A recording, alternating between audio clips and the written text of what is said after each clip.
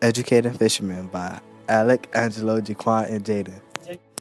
Sturgeon population is getting low, and it's all our fault, but we are pretty much the only ones who can help. How do we do that? By overfishing, poaching, and overall just destroying their homes, like how we dredge the rivers to let shipping boats through. You should stop littering if you do.